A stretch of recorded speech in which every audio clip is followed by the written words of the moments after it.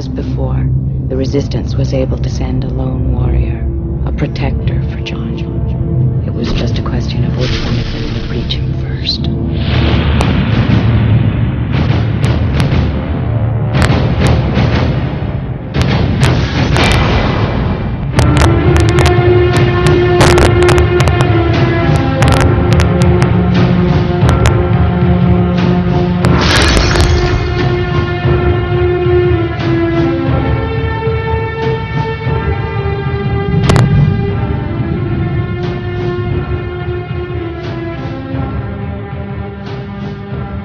Twister 127, Heavy Boston, sir. Good afternoon. Just verify you have the Norwich 2 arrivals, Boston.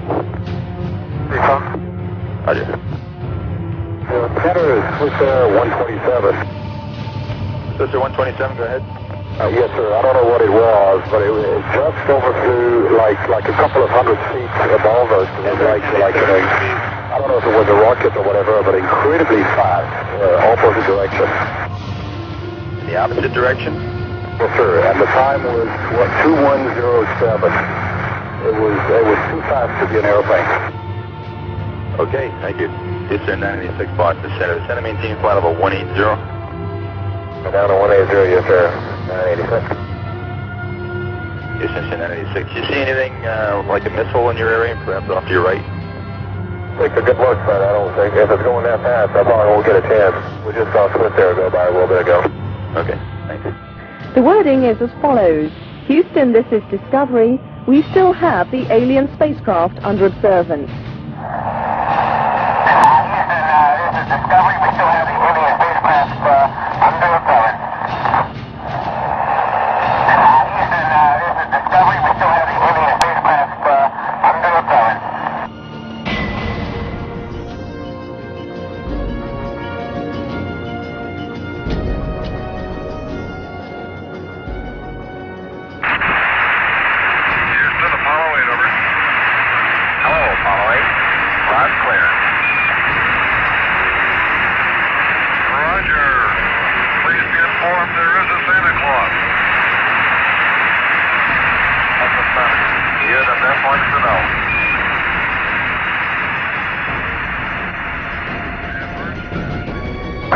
Yes, sir, go ahead.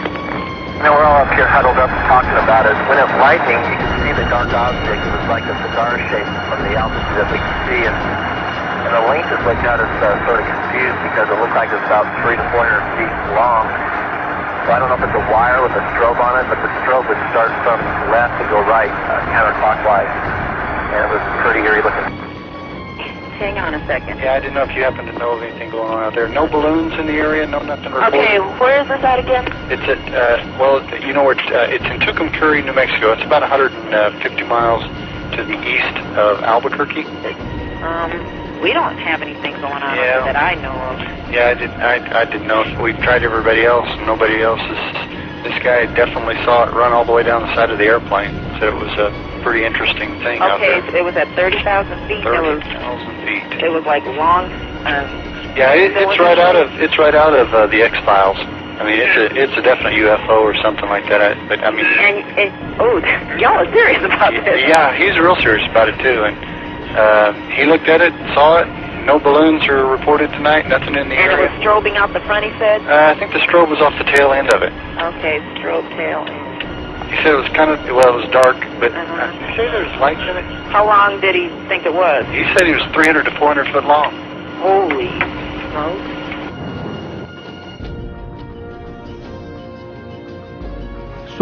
So, and responsible journalists jump on the UFO bandwagon. Well, in fact, more scientists do believe than don't. Click on the insert to see the results of a survey conducted by One Scientific magazine. You know, also at this debate earlier this week, there was a bit of a humorous moment when Congressman Dennis Kucinich said that he had seen a UFO. But that's something that you're intimately familiar with yourself. Well, a UFO is an unidentified flying object. And when I was back as a peanut farmer and the head of a Lions clubs in the southwest Georgia, I and about 25 others saw something in the air that changed colors and was round and came and left. We couldn't figure out what it was. It was unidentified as far as we were concerned. Well, it's certainly proof, though, Mr. President, that you can see a UFO and go on to become President of the United States, so maybe it's not over for Congressman Kucinich yet. Jimmy Carter. Well, I wish him well. Jimmy Carter, thanks very much for joining us today. It's good to see you. Good luck with your project there. Thank you, John. We're making good progress. All right. You know, they would skip and sail and give off these flashes, and you take a saucer and you skip it across the water, and it's erratic, and this is how the name flying saucer was born.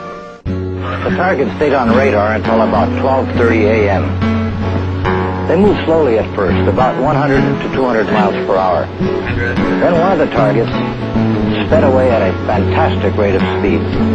It moved west from Andrews toward Riverdale. The estimated speed was 7,300 miles per hour.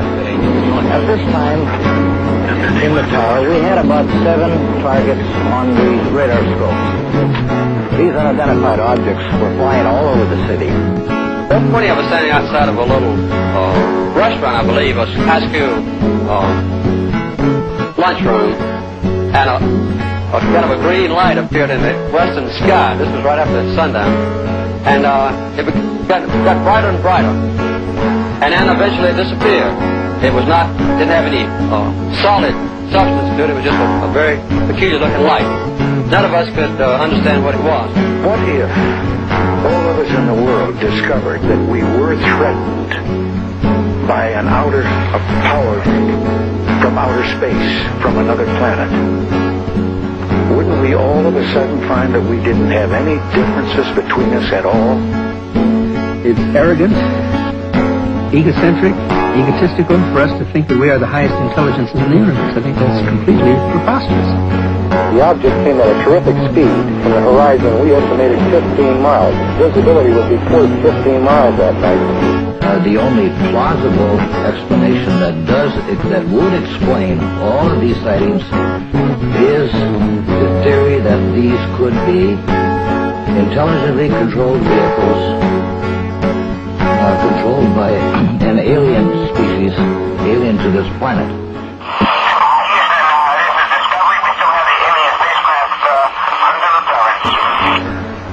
Each passing year has seen our estimate of the probability of life in space increase, along with our capabilities of detecting it. More and more scientists feel that contact with other civilizations is no longer something beyond our dreams, but is a natural event in the history of mankind. This is Apollo Control. Still no explanation of the weird noises emanating from Apollo 11. If indeed it is Apollo 11, perhaps we'll all shake out later in the mission as to what these strange noises are. The more we study the evidence that is being assembled all over the earth, the more inescapable the conclusion that man had best prepare himself for the greatest event in human history, the realization that we are about to contact, or to be contacted by, sentient beings from elsewhere in the universe. The late General Douglas MacArthur said that this confrontation would be the greatest challenge man ever had to face. Are we ready for it when and if it comes?